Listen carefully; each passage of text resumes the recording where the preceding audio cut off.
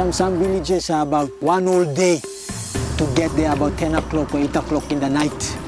So what we do is we get on the canoe and we break the boxes, we put them in the big bags, and we travel to the village. And we used to paddle and many corners, go in paddling. Sometimes we feel tired, these things, but we say, praise the Lord, is for glory for God, so we have to paddle.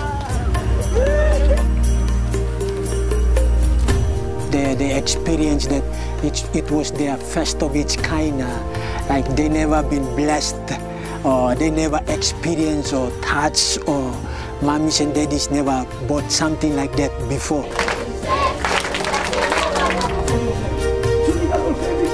And some were receiving it with tears, and like we were blessed also. And some of us were tears also while distributing it. They were very excited and like overwhelmed with joy. 1, 2, 3! Like some they just rushed in, and children will come and stand in lines and they'll squeeze it.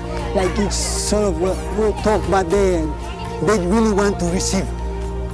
When I think of Operation Christmas Child, it's like a blessing, and it's so powerful and it impacts the children, you know. Like it's a miracle, something like that.